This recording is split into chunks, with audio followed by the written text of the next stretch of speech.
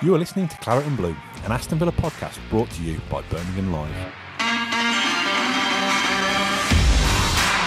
Hello and welcome to another episode of the Claret and Blue podcast. It's 2 in 2 days. James, we're back again to talk about Aston Villa. We're here to talk about Ollie Watkins again, but today he's officially signed and we've got some breaking news at last. Yeah, you can't get rid of us, can you? Like, Villa are causing madness at the moment. Yesterday was a mad day for transfer rumours. The second we got off, it was just like bang, bang, this, that, everything. Gilbert comes down. On Instagram, isn't he? I felt subtweeted. I know we don't even know who we are, but like the fact we said the homesick thing and he comes out with it just makes you feel sad, man. Like absolutely buried in the mud. But no, it was brilliant, man. Like today as well, the news today. What we've all been waiting for, really, anytime. This is the one we've all been waiting for, which is what Villa tweeted in their announcement. Similar to what we did with the Matty Cash episode when we got a colleague from the Nottingham Post on to talk about Matty. We've got Billy, the B, from the Beesotted Podcast. Billy, welcome to the show in your snazzy shirt. I love that, by the way. Thank you. Thanks for having me, guys. And like I said to you, I was hoping this would be our promotion shirt last season, but it didn't quite work out that way. Yeah, we won't talk about that too much. I'm also wearing a shirt when I thought Villa were going to get promoted, and that didn't turn out either. But we are where we are now. First of all, Billy, your initial reaction to Watkins going, is it sadness, or are you kind of happy with the big book coming your way? I mean, there's two sides to it. I mean, first of all, Ollie Watkins, he's a lovely bloke. He's a brilliant player, and to be quite honest with you, as a Brentford fan, we're a small club. And as you know, when you've bought a few players of us, Scott Hogan, you've got the Erzi Konza, you know that we are, as they call it, a selling club. We don't sell all the time, but we sell if the price is right. And we actually thought that Ollie Watkins was going to go last summer. We had him for a couple of seasons. He was hot property. People knew that he was hot property. We knew he was hot property. But for fair play to Brentford and the directors of football, they turned around to Ollie and said, listen, we're going to go for it this season, Ollie. We're going to go for a big push. We're going to go for promotion, and we want you to be part of it because you're a key player. And fair play to Ollie Watkins, Said Ben Rama, our clear players last season. They said, we'll stay with you. And they stayed with us last season. So we didn't actually lose that many players last season. So it's a bit of a weird one for Bees because when we first came in the Championship, we were so, Andre Gray, we signed him. Great. We signed him for £500,000. In one season, he scored 18 goals. Everyone's after him, 8 million, 9 million. Brentford fans are getting really angry, as you could probably have seen, when people come and sort of scouting our players. But we weren't really used to this idea of people wanting our players. We're Brentford, But, when Andre Gray went, we got a little bit nervous, but Brentford kept saying, don't worry, we replaced him. And we're like, how are you going to do that? And then they replaced him. And then Scott Hogan came, and then, we got angry again. But then we replaced him. And they keep on doing it. And after sort of 6 years down the line, or whatever it is, we're a little bit more relaxed and we actually trust the directors of football and the process, as they call it, that they will replace them. And, as we already bought Ivan Toney. So we bought Ivan Toney from Peterborough, highly regarded, Division 1 Player of the Year, scores goals, finds spaces in the middle of nowhere. And he's going to be very, very good. He's all-round great, but we still got to develop him. Signed him for £6 million. And at that stage, we knew Ollie Watkins was going to go. He was going to leave Brentford. So we've already braced ourselves for him leaving. And he leaves with our blessing. I don't know any Brentford fan who's wishing him bad. We want him good luck. He's a lovely bloke. He's a great player. He's a great professional. Brentford, as you know, they don't... Thomas Frank has got a phrase, and he said it. When Brentford pick up players, we've evolved in the type of players we bet. And he says that we don't buy any...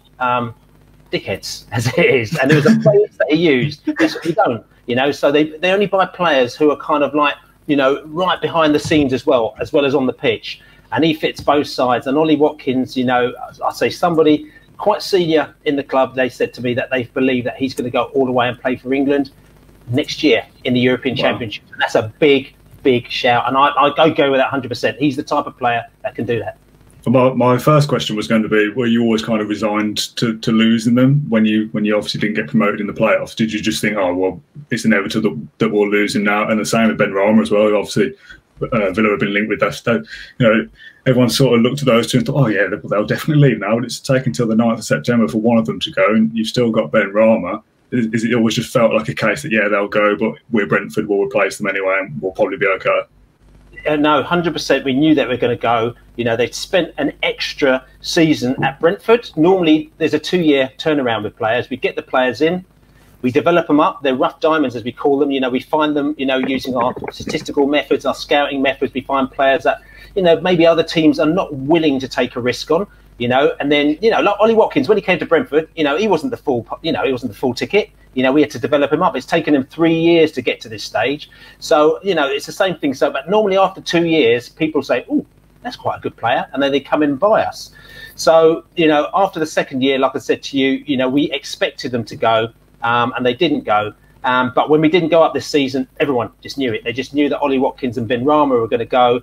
I know there's a few other players that have been touted. We've got Rico Henry. Arsenal come in and they bid sort of 10 million for Raya, which is our goalkeeper, which we've rejected that as well because Brentford, we're in the situation now. We're not saying that we're being arrogant, but you've also got to have a plan. And the good thing about the Bees, and we've learnt this again as fans over time, they've got a plan. And their plan is that, listen, we haven't gone up this season.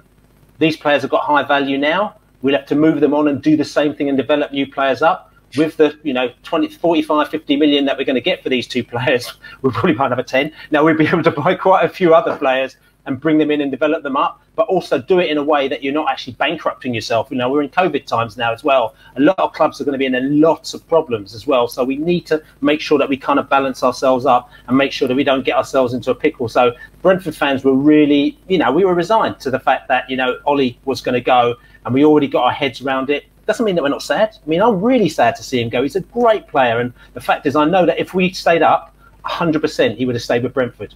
Because, it's a case of, where do you move to now? Premier League, Brentford or Premier League, and this is no disrespect to Villa. Because, listen, Villa, big side, cool side. I was there, let's do semi-finals, last season, the finals at Villa Park. I was right there in the middle. Listen, I've got knocking your club at all, wicked club. But if you're both in the Premier League at that stage, Ollie Watkins might say, tell you something, I might stay at Brentford for another season or two, then maybe I might go for a move to Leicester or Arsenal or wherever else it may be. But it didn't happen. And listen, that's just the way it goes. We've got to move on. And I know I sound like a really resigned fan. And I'm not, doesn't mean I'm not sad. I'm just, we've got used to it. That's what it is. Right, then I think I was going to put you on the spot, mate, and I was going to say, what do you think about Villa always being linked to Brentford's players? It's always going to be a natural thing, right? But Billy, what is the best thing about Ollie Watkins in your mind? I can't name them all. His attitude is the first thing as well. I'm going to give you an example, okay? Ollie Watkins came to us, and we were like, is he a striker? Is he a winger? He ended up sort of going out onto the wing. He could play up front, but apparently he preferred to play out on the wing because that means that the position that he could play, he can go out and get the ball. He can come a little bit deeper, and that's the way that he wanted to play. So he played that position for 2 seasons. Last season, at the beginning of the season, we were in for this striker called Godosh, who was a Swedish striker, Iranian-Swedish striker, and it all went a bit horribly wrong. His agent sort of stepped in, quite a lot of them, and let's just say that the deal didn't go particularly well. So Brentford pulled out at the very last minute on the final day of the transfer deadline day. We tried to go in for Lyle Taylor from Charlton as well, but it's very, very late. I think we bid, pretty much up to the limit that we wanted to, about 4 million. They weren't accepted. Charlton wanted more, and we were like, well, that's it. So we pulled out. So we ended up not having a striker after selling Neil Maupay, who obviously was very, very good for us that season. Now, that kind of put us in a bit of a pickle. We thought, where are we going to go? We went up to Ollie, sort of tapped him on the shoulder, said, right, Ollie, right, we haven't got a striker in now, so you are going to have to learn how to play striker. And he kind of went, all right then. And he went in front of the fans and he said to me, listen, I've got this new job as a striker. I've never really done it before. So just stay with me. Just bear with me, can you? Because it's going to, I'm still learning. So he almost sort of didn't beg the fans, but he went to the fans, look, this isn't my job. So just don't give me any grief if I sort of miss a goal from 3 yards. Just bear with me. So he sat down, he knuckled down, and he ended up doing, obviously, a brilliant job. It's been the best move that he could ever done, and that is so typical Ollie Watkins. He's great in the air, scored headed goals, but also what's as good is his link play is good. He's good at putting players into play, but also he's great defensively as well. So he comes back, he tracks back, and he helps you out. He works so hard. And if you see some of the games, even some of the games that we played in the playoffs, there were some games that he didn't really have the opportunities that he could have got. So some little people say, oh, Ollie Watkins, he's not really in this game because he might have only got 1 or 2 chances to put the ball in the back of the net, whereas normally we create more chances. But if you look at what he was doing and where he was all over the pitch, trying to ensure that the game is kept tight and he's trying to close down players, for me that's a really, really good side of Ollie Watkins. And that's why I know for a fact, like I said, the England staff out there will be watching him, I know they're watching him because I've been told they're watching him. Because he's a great player and he's a really, really good bloke.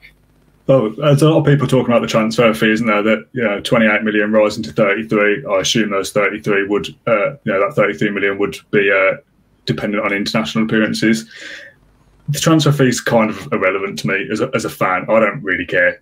Fortunately, it doesn't come out of my bank account. If he's a good signing and it works out, that money will become cheap, won't it? And if he gets an international cap in the next couple of years, it's because he's been a successful player for Aston Villa. So the transfer fee doesn't really bother me.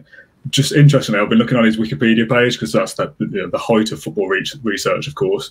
And there's a little segment about style of play. And he says, Watkins describes himself as a number 10. So I don't know when this interview was. And named Thierry Henry as his sporting idol, stating that I'll try to base my game on his by driving at defenders and looking to make something happen when I get the ball. I don't know when that interview came about, but he scores goals, doesn't he? 26 goals in the Championship. Do you think he'll be able to make the step up and score goals in the Premier League as well, though? That's the thing for Villa fans now.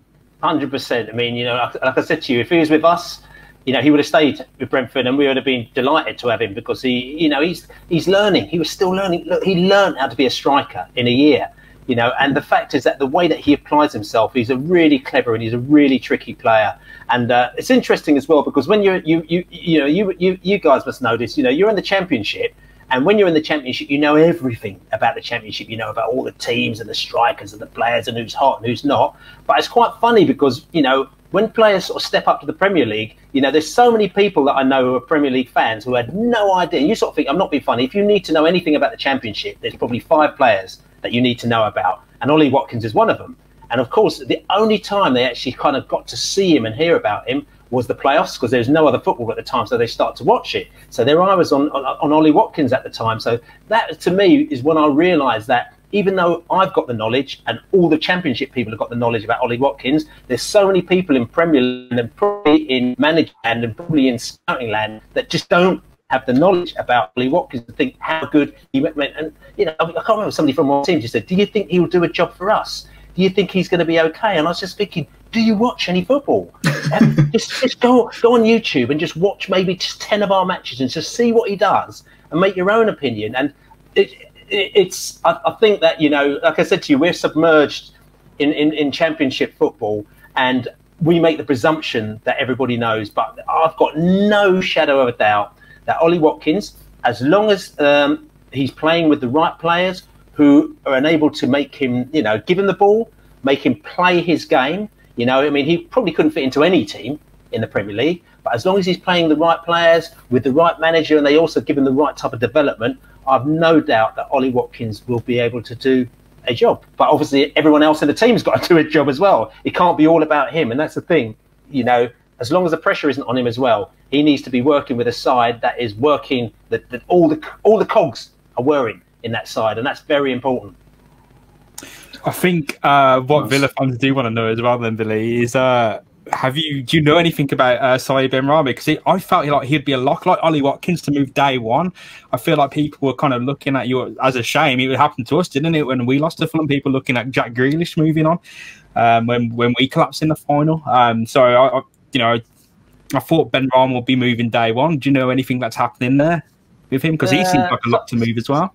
Yeah, this is the thing, right?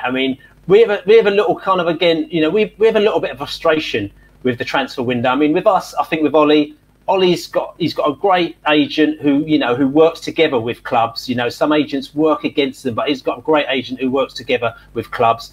And there would have been a plan A, a plan B, and a plan C. So if once the season's finished, we knew that we're going to get in Ivan Toney. It would be better for us and for Ollie and everyone like that if he's in place. So and we know Dean Smith. So it was probably a really good little motion of conversations that were happening there. I'm not saying that other players don't necessarily have that as such, but I think that also the transfer window is probably too long as far as I'm concerned. What you've got is that you've got this window where maybe you get a bit of activity at the beginning. you've got nothing in the middle for ages, and people get disrupted, and you've got games playing and lots of rumours. It fuels rumours for Sky and TV and newspapers and that, but it's a bit of a pain, to be honest with you. And then the last week, you get a bit of activity probably in the last 2 days. And, you know, we're sort of saying, why can't you just make the transfer window a week or 3 days? It'll be so painless for everybody. Yeah, we did that. So what's happening with Ben Rama now? Listen, Ben Rama, we've developed him up. He's a great player. He's got a value as far as we're concerned. And yes, of course, he's going to go, but he's going to go for a fee that we want to sell him for. So at the end of the day, if somebody comes in and says, we're going to give you 12 million from Ben Rama, we're going to go, well, I'm sorry, he's not going to go. And years ago with Brentford, we would have sold him. You know, we sold DJ Campbell for £500,000 after he scored a goal, 2 goals against Sunderland in the FA Cup, because we were absolutely desperate. And he sold him to a Premier League team at the time because we were desperate. And people think that just because we're Brentford and we don't get big crowds, we're going to do the same. But things have completely changed with Brentford, as you know. We've made sort of nearly £100 million in players over the last 3 years, and it's not all about making money, but it's being able to be strong enough that you can hold off teams so that they're not actually holding you to ransom. And we're saying, listen, we're happy to sell Ben Rama, but our price is £20 million or 22 million, whatever it may be. And that's kind of where it's at. So if teams are coming in and trying to chisel us out, we've got till October, the middle of October, unfortunately, to kind of play that game out, So, and like I said to you, I'd much rather if that window is 3 days. So teams will come in and just say, all right, 12 million. We say, no, it's not. And then the next day they go, here you go, here's 20 million, and you're done. But, but maybe somebody could sort that out again because, they don't seem to be working in the favour of the teams at the moment. We'll go back to Watkins briefly. I think the thing that Villa fans would be concerned about is that we've seen strikers play for us in recent years, one up front on their own, and they don't get the service. It doesn't matter how many goals they've scored elsewhere. Scott Hogan is a perfect example. Scored goals at Brentford, comes into Villa, doesn't fit the system, doesn't score goals, and then you're left with a player that's on big money and they barely play. With Watkins, it almost feels a little bit like, not that you build a side around it, but you have to play to his strengths to get the best out of it. I know that's an obvious thing to say. 100%. I mean, again, we do a podcast at Beesotted, Pride of West London as well. I think we're going to be recording tonight as well, so you should definitely check it out. But Beesotted.com, and we've had a lot of interaction with with you Villa guys. I talked to your Villa View guys. The Heart of the Holt. I've just talked to a lot over the years. And when you get a signing between the teams, you always get a bit of interaction, especially between the fan blog sites. So we spoke to you guys and said, Scott Hogan. And they said, oh, yeah, we're signing Scott Hogan for 12 million. To be fair, we've never heard of him. What's he like? We're like, he's a great striker, but we're not quite sure he's right for you. And we weren't trying to be disrespectful, but we were thinking, why is he going to Villa? Because Villa aren't playing the right type of football for him. I mean, they're going to give us £12 million, so we'll take that all day long.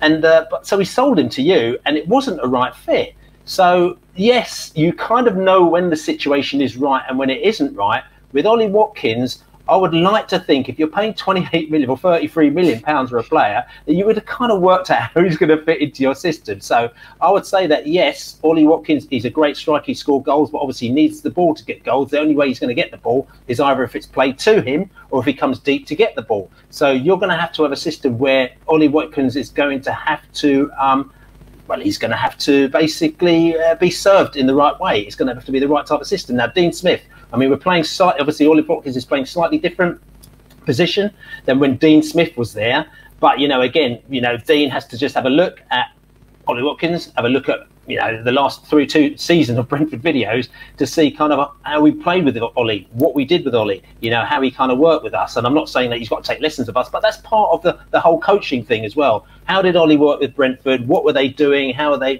what were the wingers doing? What were they doing in midfield? Was he coming deep? Was he, all this kind of stuff. So I'd be very surprised if Villa don't start working your game around Ollie Watkins, because he is key.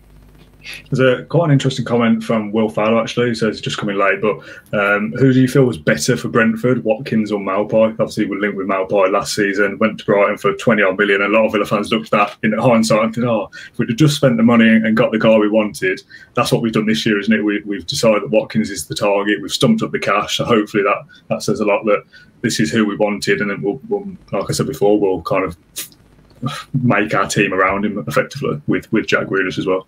Yeah, I think you've made quite a valid point there. I mean, last season with Neil Maupay, I mean, I thought Neil Maupay would go to Villa again. I was, like I said to you, I was at the playoff semi-final and the final last season. I was filming some stuff and fan stuff for Sky, which you've probably seen actually. There's all the sort of fan video stuff, which was between Villa and West Brom. I was sort of filming that. I was on the terraces, sort of jumping between the West Brom end and the Aston Villa end. And I had a little chat to Dean Smith. And again, it wasn't a sort of kind of like, secret chat and stuff. And he just, said to me, "Hello, Billy, how you doing?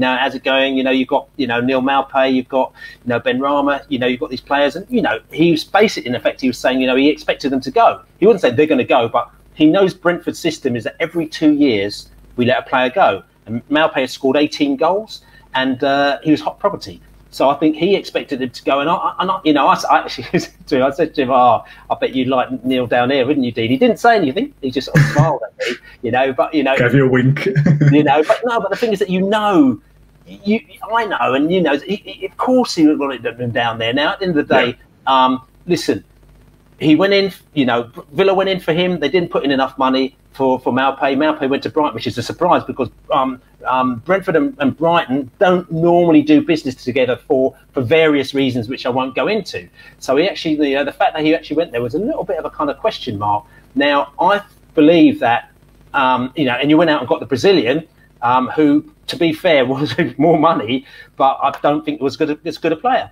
Now, I believe because Villa didn't go in that time, it's probably given Dean Smith real ammunition to turn around and said, "Didn't get Maupay, should have got Maupay. I told you, Brentford know what they're doing. They've got Watkins now. He would have been 16 million now. He's 28 million now, but he's going to be 40 million in 2 years' time. We should just buy him." And it gave him the ammunition to go in there and get the money that they wanted, or the money that Brentford wanted. That's what I believe would have happened, definitely.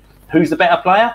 Different players. I really love Neil Maupay. He's brilliant, and especially when he sort of scores a goal and then stands in front of the home end like he did to the Sleep fans, both home and away. And I thought, oh, God, we shouldn't be doing that. But he doesn't mind. He's got so much bottle. I love them both. It's hard for me to say. You're on a Villa podcast now. You have to say Watkins. Watkins is probably an all-round a better player and got more potential, but I really do like them both. Okay, nice. Anything to add, James? Any more questions? No, I just thought it was a nice diplomatic answer to finish on without upsetting anyone, but giving us still that little bit of hype we needed on what is a big day for us. I guess, yeah. We've been waiting for this a long time, mate, so thank you for your insight. Now, listen, thanks for inviting me. Like I said to you, I wish Ollie Watkins all the best. I really hope that he does the business. I really want to. I've got tickets for the Euros next year, so I really want to walk inside that stadium and they say, "And the number 9 is Ollie Watkins," and I'll be like, "Yes, I told you it's going to happen," because it sounds like a bit of a pipe dream, but listen, you've had a couple of players that popped up in the England team when you have gone from the Championship to the Premier League. So as far as I'm concerned, if you're good enough, anything can happen, and this player really, really is good enough. He's a nice enough bloke. And he actually really, really deserves it. Again, one of the people who were very senior said that, a couple of years ago when we signed him, they said that he was probably one of the best players that we've ever signed at Brentford in terms of potential and what he's doing. So and how old was he? He wasn't. He was 22 then as well. So I just think that I'm bigging him up here. I'm really sad that I'm really sad that he's going.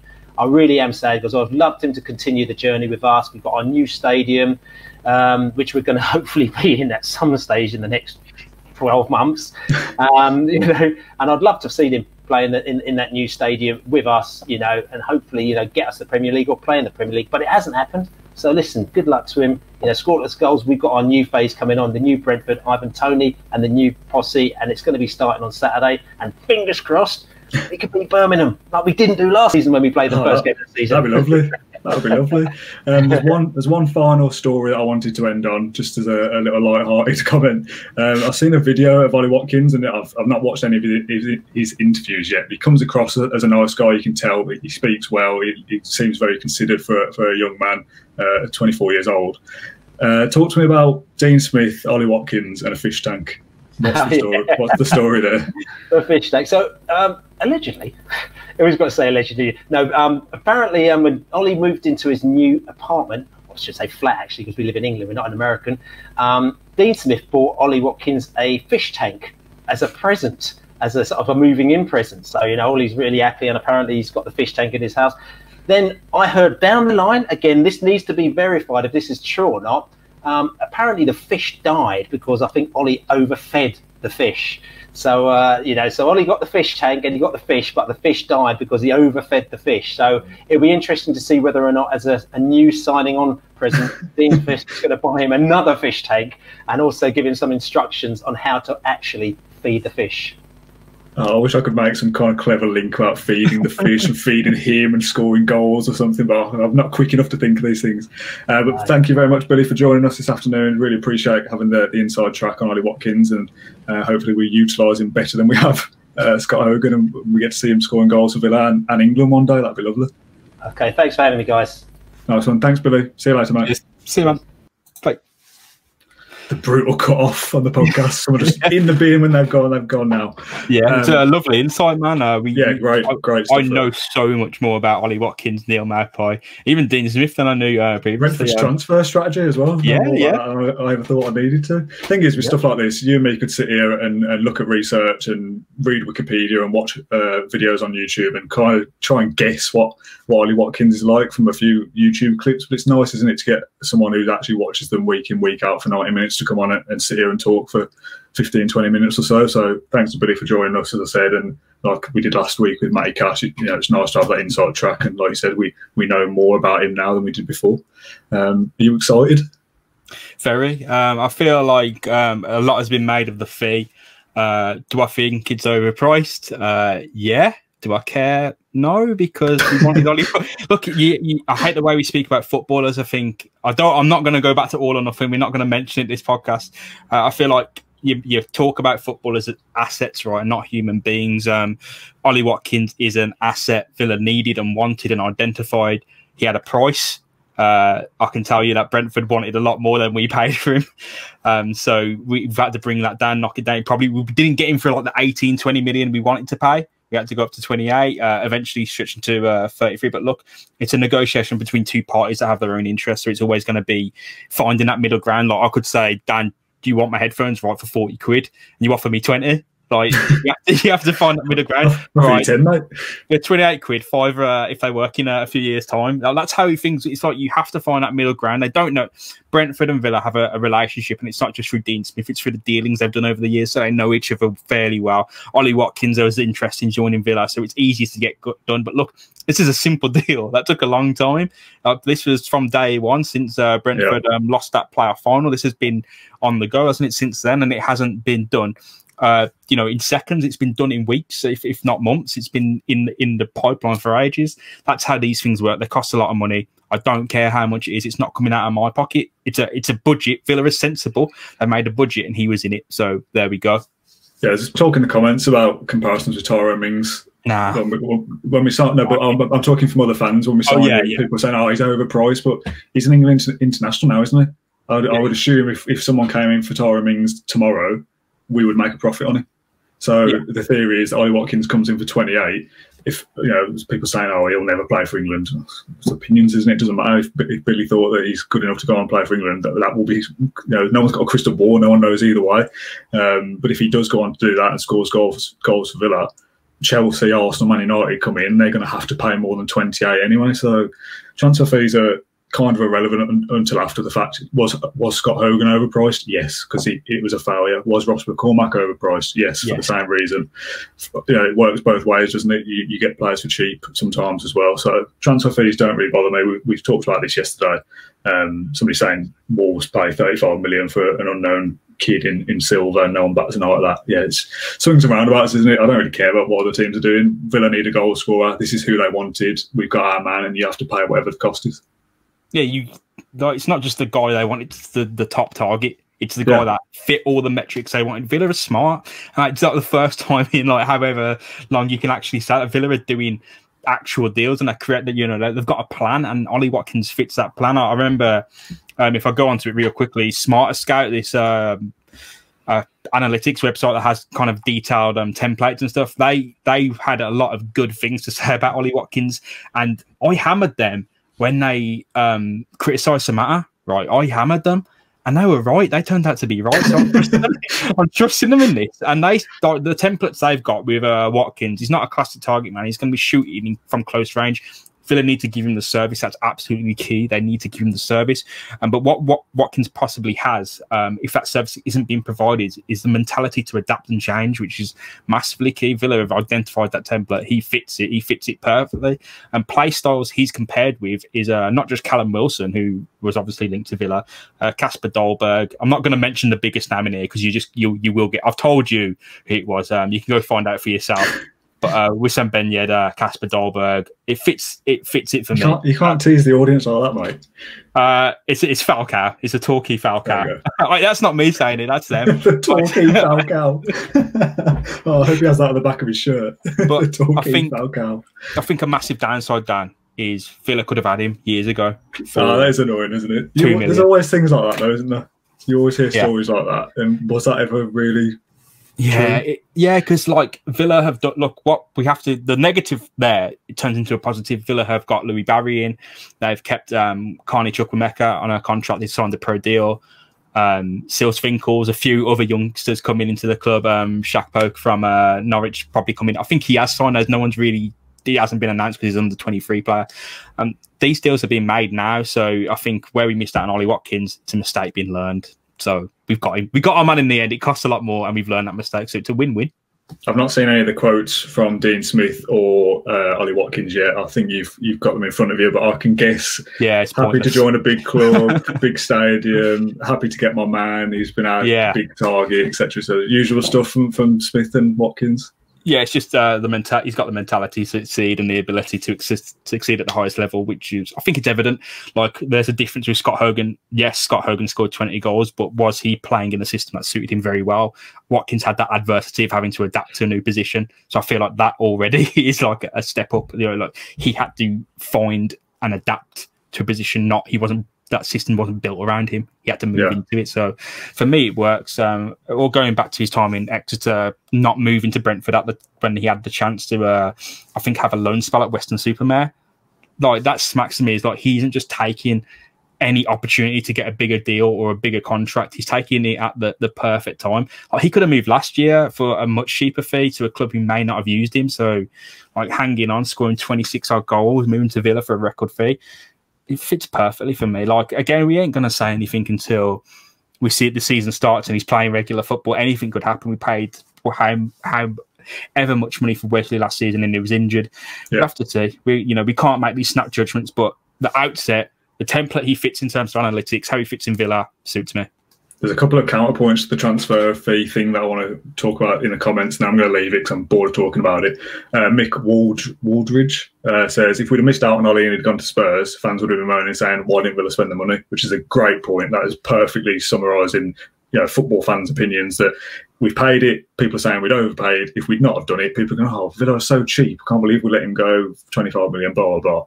Also, the other side of it, people saying it's too much money. If we'd have signed a striker from Sweden for 6 million, and he'd have been the number one, people are going, where's Villa's ambition? They're spending too little money. Like, it doesn't matter, does it? We need to judge these players and what they do. If he scores 30 goals, bargain. If he scores 2, we've had our pants pulled down. Yeah, it's like a horrible little bit of tribalism, isn't it? It's like you get Villa fans hammering Leeds for paying for like nearly 30 million for a geezer who barely played for Valencia or whatever. Doesn't matter. Bielsa identifies that guy as a main guy. They pay the money, they get him in. We identify this guy as a main guy. We pay the money and get it. I think we're fed up of talking about that now. It's just can you tell? We can't change that opinion. That's out there. We can't change how anyone feels about fees. But all we can say is football clubs have to pay the money to get who they want. Easy. Yeah, so there's two talking points I want to end on. They are what happens next in terms of who we sign next, and also how Watkins fits into the system. So we'll tackle that first. We assume Watkins comes in as the main number 9, or is he going to play out wide and we've got another striker to come in at some point? Yeah, I think it's been very clearly stated that Villa want a midfielder and another striker and a winger. So you've got 3 positions there. Everyone wants filled at the very least. You've got another striker. So it's another marquee by its striker eventually coming in, whether it's Josh King, Ryan Booster, whomever. they choose it. I think that's going to be one on the back burner now. Right now, you've got Watkins and possibly a winger. I think Villa will be smart to wait for any deals that may come up that are a bit cheaper than launching all their cash at other people. Goalkeeper, I think, might be the next one. So Emiliano Martinez, some training today at Arsenal. Villa lodged a second bid of about 15 odd million, which is a bit close. It's like Arsenal want 20, Villa wanting to pay 10. Find that middle ground. I think he'll come in, he'll be the starter, he'll get everything he wants for the first few weeks, and then he's got to prove himself. But look, he wants to be a starting goalkeeper. Villa can offer him that for the time being. Best chance to prove himself as well. So the transfers, I think time to be a bit patient on that now. I think Villa, I know we've been patient already. I was going to say, like you've got another month now to deadline day. Villa have got kind of the main guy they wanted in the main position they wanted. So it's up to them now. They've got the money, they've still got money to spend, don't get me wrong, but they've brought in Matty Cash, they've brought in Watkins. Players will come back. It'll be till deadline day, and Villa can then react to the situation that emerge and get the best deals possible, and probably not get the mickey taken out of them for spending 30 million on whomever. They'll avoid that humiliation. But yeah, time to wait and see. I think if a good deal becomes available for a big name winger, somebody like a Ben Rama, he comes in and obviously starts out wide, and Watkins is your main number 9. If you can't get the winger you're after, Watkins can cover both bases, and you'll sign another striker who will start up front. So it could be Grealish, King, Watkins, and then Watkins can obviously play centrally as well. What about backup up front then? What happens with the strikers we've already got? You've got Wesley, Samatta, Davis, and Watkins now. Is there a loan for Davis? Is Davis the one you keep around as Samatta leaves? Obviously, Wesley's got to come back, so we're not going to see him for a while anyway. What would you be doing with that strike force, especially if you're going to add another one to the list as well? Yeah, I think it's I haven't got Samatta's length of contract in mind, to be fair. But I think Davis is the one that you ship out on loan because he does have very clear potential there, and he performed he wasn't scoring at Premier League level, but he was performing at Premier League level. So I think Championship loan spell nailed on. I would do that. Samatta and Wesley, I feel with Samatta keep around. Like, yes, last year we didn't have a Samatta to bring off the bench. Like, we didn't have anyone of I mean, people don't rate him, but I think you didn't have that certain level of experience or quality being able to come off the bench at all. So in the meantime, until we get another striker deal, he's got to stick around. When Wesley comes back, it's a different conversation. We don't know what state he'll be in when he comes back. It's a serious injury. So again, wait and see. But in the meantime, they're sticking around. Villa probably concentrating on those outgoings in the next few weeks. So we'll see then what the plan is. But I think there's obviously a few names that are popping up that are going to be shipped out. Maybe your Lansbury, your Hogan. Obviously, Gilbert has got mentioned. We said at the start of the podcast, Gilbert got mentioned. We don't. No, that's not a clear say. I'm staying. It's saying this is rubbish. I want to stay. Yeah, this is rubbish. But I want him to stay. I think he's brilliant. I think he's made it very clear where his priorities lie. But it just depends on what rolls up in the next month, man. Yeah, I've been trying to Google Samatta's contract length while you were talking there, and the first thing that came up was the podcast that you and I did about him when he signed. It's like, well, there's no information in that because it was ours. Talking about outgoings, we've talked a lot about on this show when we, obviously we work on other clubs. Thing of the transfer window is it always depends on what the buying club wants to do, doesn't it? Stoke City want to sell a lot of players. Leicester need to move a few players on. I'm talking about Midlands clubs that we work with. Villa want players to move on, but if no one wants to come and give Henry Lansbury 40 grand a week or whatever, no one's going to come in for him, and he's going to have to run down his contract with Villa, and that's what poor recruitment has led to ultimately for Villa over the years.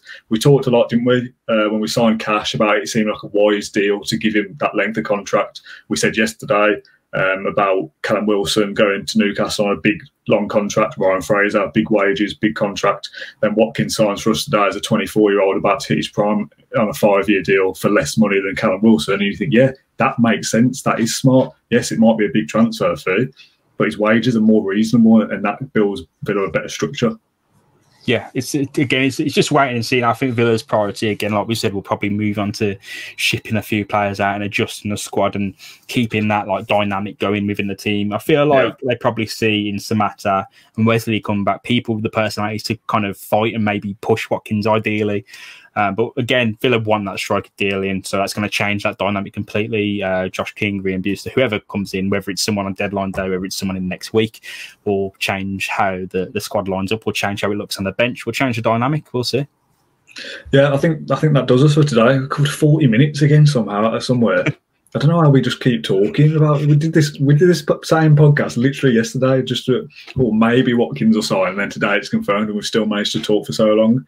So I think you probably won't see of us till next week now at this point, unless Villa signs someone else this week, which I could do with a break, to be honest. I keep saying that we need to get deals done, but lots of busy things going on this morning. So yeah, great to talk about a signing, a club transfer as well. Well, no, you messaged me about doing this podcast before we started. I was thinking, how much can we say about Watkins when we talked about him yesterday? And then you realise for 28 million, this breaks our transfer record. Like, this is a big deal. Yeah, again, I feel like Villa had to make that big deal. I think every season from now on, there's probably going to be that record-breaking deal. Right, next season they're going to go. They have to go bigger than probably the next season. It'll probably be 3 or 4 years before we settle down. I was going to say, do you think we'll break it again this summer? Well, not summer now, but you know what I mean. Are we going to go bigger than 28 million? I think it's like, because Tyrone Mings technically costs more than Wesley, right, with the add-ons. So so. No one counts the add-ons. Every fee's an instalment. Like, you don't pay 28 million now. Here you go, Brentford. Here's a big sack of cash. It's all instalments, and you have to negotiate with a bank whether they're going to like buy that in for a fee, like to get that full amount of money. Yeah. So the way these record things are explained, it's not correct, because Villa have made a record transfer over the next 5 years. They have, not now, but you know, it just. I think there is the scope, isn't there, to break the record. Villa, if it was rumoured as 100 million, there's still money to spend. There's still big money to spend. How much is that we spent now? Is it 40-ish, 45, something like that? So, yeah, 16. Yeah, you're spot on there, because the exact fees we don't really. I know it's in the budget, but we don't really know the exact amount of money that Villa have spent. The budget should be there for another splash. It could be a record transfer. I don't think so, because Villa have a midfielder they want, a striker they want, a goalkeeper they want. Don't see it happening unless a perfect opportunity comes available to bring someone. Yeah, it depends what comes up, doesn't it? I think if you look at Martinez, initially you're thinking 10 million. If that's pushing closer to 20, Watkins you probably thought would be 20, and that's pushed closer to 30. Everyone costs a little bit more than you expect, don't they? I'd be surprised if Villa spent more than 28 million on a single signing this window again. Benrahma potentially. Watford, Brentford could potentially ask for more than they did. For Watkins, but I don't know. I don't see Villa spending another 30 plus million on a single player. I can see them spending another 40 or 50 million total, but that'll be on 3 or 4 players, I'd have thought. But yeah, we'll just have to wait and see. It's exciting, isn't it? It's nice to have some official signs through the door, something that genuine to talk about. The striker that we wanted is in before the first game of the season as well, which is massive. I think that game's been pushed back to the Monday as well now, isn't it? The Sheffield United game for TV. It's on Sky Pick, I think, so it's actually free to air if you have that channel. So win-win. I wanted to see the game, now I get to see it. Yeah, nice. So yeah, we'll call it a day there. Thanks everyone for joining us this afternoon. There's been a lot of viewers, a lot of comments and questions like always. Hopefully we've been able to clear up a few things regarding transfers, and obviously Watkins with Billy the Bee from earlier. Oh, I forgot to tell my Billy the Bee story when he was on air. We'll finish it up, we'll save his embarrassments. I texted James earlier and said, I'm going to get Billy the Bee on the podcast. And he said, who's he? The mascot. And I wasn't taking the mick. Like, I genuinely thought like Harry the Hornet in it. I thought like, why are you going to get the mascot on to speak about Ollie Watkins? That's done Billy down because he's a great guy. Like, that's on you. That's on you. Can you imagine if I was just like, thanks for joining us, Billy, and then I had him into the chat and he's just sat there in a bee costume? Oh, mate, this podcast would never be taken seriously again. I wish it doesn't take seriously anyway. Yeah, I wish we got to play Watford because you've got to get Harry the Hornet on so he can tell us about Roy Hodgson. Oh dear, maybe we'll get you a lion costume one day and you can be Hercules or something on air. That'll be quite fun. Okay, yeah, all right. Well, thanks everyone for tuning in. Another rambly ending as always, but it's been a good one. I'm going to go and grab some lunch and watch and read all the Ollie Watkins stuff that we've missed. Thanks for joining us, and we'll see you again soon. Thank you for listening to Claret and Blue, an Aston Villa podcast. If you enjoyed today's episode, then please let us know. We love hearing your feedback. We'll be back soon with another episode. Until then, up the Villa.